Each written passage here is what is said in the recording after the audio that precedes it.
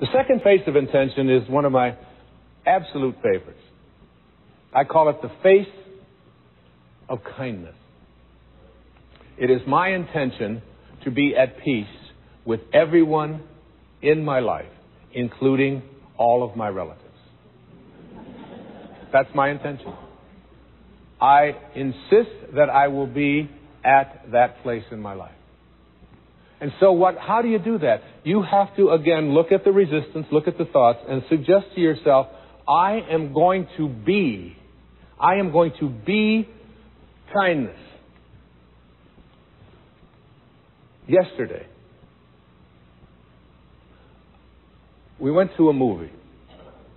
I came home from the movie, and there was a man on the street in Boston who was homeless. And he was mentally challenged, obviously. And he had a little cup, and he asked for some change. And I looked at him, and I always send a sort of a silent blessing to these people. And then I was walking, and I kept thinking, you're giving a talk tomorrow about kindness. And I went back, and I had about $4 worth of change in my pocket. And I had to chase him. He went downstairs someplace, and he was dirty, and he was, and he couldn't speak right. And I took this change, and I just took his cup and I put it. And you'd have thought that I had given this man, $1 million. I mean, he followed me. He couldn't stop thinking. Tears were coming down. The simple little act of kindness. And I'm not suggesting to every single one of you that everybody who asks you for money, you are obliged to give them money. But can you give them a silent blessing? Can you give them a smile instead of using them as a reason to be upset? And you have to, folks, you got to do this with all of your relatives as well, particularly your own children and your own parents. You got to look at them and see every time that I have a thought that is not one of kindness, what I am doing is I am leaving the source and taking on ego consciousness. Here's a fascinating piece of research. You know what serotonin is? Serotonin is like this neurotransmitter, this ends in the body, in the brain. And the more of it that you have, the better you feel. It's the well-being feeling. And this well-being feeling is something that antidepressants are designed to stimulate. So that when you take these names that have become common out there, we associate this with, they are designed to stimulate the production of serotonin. Serotonin is very difficult to measure.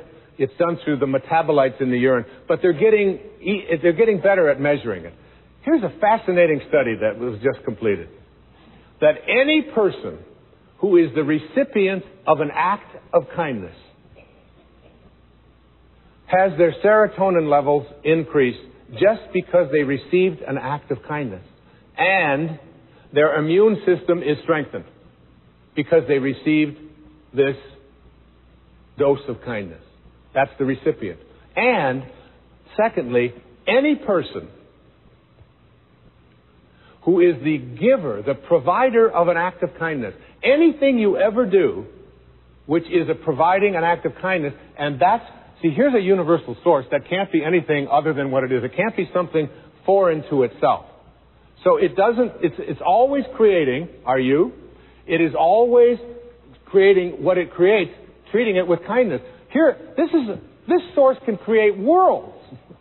It creates planets and systems. And whether you look through the microscope or whether you look through the telescope, it's impossible to say which has the grander view.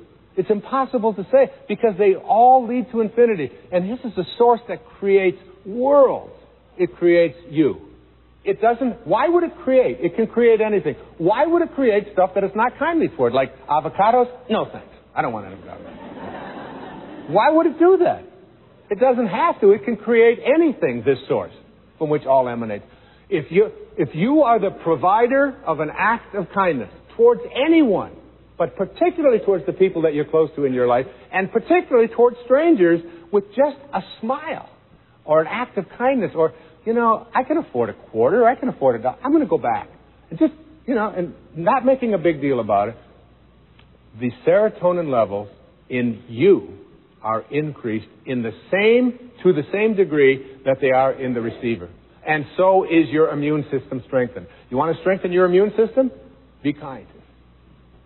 But even more dramatic than that, I get excited about this. Because this is what blows me away about it, is that the observer of an act of kindness, has their serotonin levels and their immune system strengthened just because they're in the energy field of someone who is displaying kindness. When you see someone being kind to another person, it's like a dose of an antidepressant. It's like a serotonin rush. Very often in my talks, I'll ask, who is the person out there in the audience who had someone buy your ticket because you couldn't afford it, and you couldn't afford to come here, and they paid your way to get here, and they just wanted you to be here because they felt it was so important that you be there? And someone will always raise their hand. I'll bring them up, and I'll say, so what did they spend? And they'll say, $100. They gave me $100, and they couldn't even afford it themselves. And I'll reach in my pocket, and I'll hand her the $100. And I'll say, could I extend to you this kindness back so that you can repay that person? And everyone, you can see teeth that you couldn't see for the previous hour. Everybody is smiling and laughing and happy and excited. And it cost me $100. You know how much antidepressant you'd have to take? That's $10,000 worth of pills, and you got to call your doctor. Do I need the purple one? I want to get some clams. I don't know if I want to get every act of kindness. Let me share with you a story. It's a story that I included in The Power of Intention. It's a story that I want to share here with you today. It is one of the most beautiful, and it's a true story as well. It goes like this. I call it the Shia story. In Brooklyn, New York, this is titled, Where is God's Perfection? In Brooklyn, New York, Chush, C-H-U-S-H, Chush, is a school that caters to learning disabled children. Some children remain in Chush for their entire school career, while others can be mainstreamed into conventional schools. At a Chush fundraising event, a dinner, the father of a Chush child delivered a speech that would never be forgotten by all who attended. After extolling the school and its dedicated staff, he cried out, "Where is the perfection in my son Shia? Everything God does is done with perfection, but my child cannot remember facts and figures as other children do. Where is God's perfection here?" The audience was shocked by the question and pained by the father's anguish and stilled by the piercing query. "I believe," the father answered, "that when God brings a child like Shia into the world, the perfection that he seeks is in the way people react to this child." He then told the following story about his son Shia. One afternoon, Shia and his father walked past a park where some boys Shia knew were playing baseball. Shia asked his father, "Do you think they'll let me play?" Shia's father knew that his son was not at all athletic and that most boys wouldn't even want him on their team, but Shia's father understood that if his son was chosen to play, it would give him a sense of belonging. And as you know, Maslow's highest level of consciousness is on that pyramid is a feeling of belonging. And Shia never felt that way. Shia's father approached one of the boys on the field and asked if Shia could play. The boy looked around for some guidance from his teammates, and getting none, he took matters into his own hands. And he said, "Well, we're losing by 6 runs, and the game is in the 8th inning.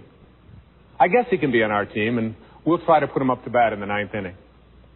Shia's father was ecstatic as Shia smiled broadly. Shia was told to put on a glove and go out to play in center field. In the bottom of the 8th inning, Shia's team scored a few runs, but they were still behind by 3. In the bottom of the 9th inning, Shia's team scored again, and now with 2 outs and the bases loaded, Shia was scheduled to be up with the potential winning run on base. Would the team actually let Shia bat at this juncture of the game and give away their chance to win? Surprisingly, Shia was given the bat. Everyone knew that it was all but impossible because Shia didn't even know how to hold a bat, let alone hit with it. However, as Shia stepped up to the plate, the pitcher moved in a few steps so he could lob the ball in softly so that Shia would at least be able to make contact with the ball. The first pitch came in. Shia swung clumsily and he missed. And then one of Shia's teammates came up out of the dugout, and together he and Shia held the bat and faced the opposing pitcher, waiting for the next pitch. The two of them. The pitcher again took in a few more steps toward Shia so he could toss the ball even more softly. And as the pitch came in, Shia and his teammate together swung the bat, and together they hit a slow ground ball to the pitcher. The pitcher picked up the soft grounder and could easily have thrown the ball to the first baseman. Shia would have been out, and that would have ended the game. But instead, the pitcher took the ball and threw it on a high arc to right field, far beyond the reach of the first base. Everyone started yelling, "Shia, Shia, run to first, run to first." Never in his life had Shia run to first. He scampered down the baseline, wide-eyed and startled. By the time he reached first base, the right fielder had the ball, and he could have thrown the ball to the second baseman, who would tag out Shia, who was still running. But the right fielder understood what the pitcher's intentions were. So he threw the ball high and far over the third baseman's head. Everyone yelled, "Run to second, Shia, run to second." Shia ran toward second base as the runners ahead of him deliriously circled the bases toward home. As Shia reached second base, the opposing shortstop ran up to him, turned him in the direction of third base, and shouted, "Run to third, Shia. Run to third." As Shia rounded third, the boys from both teams ran behind him screaming, "Shia, Shia, run home, run home." Shia ran home, stepped on home plate, and all 18 boys lifted him on their shoulders and made him the hero as he had just hit a grand slam and won the game for his team. That day, said his father, now with soft tears rolling down his face, those 18 boys reached their level of God's perfection. Is that a beautiful story? It always touches me.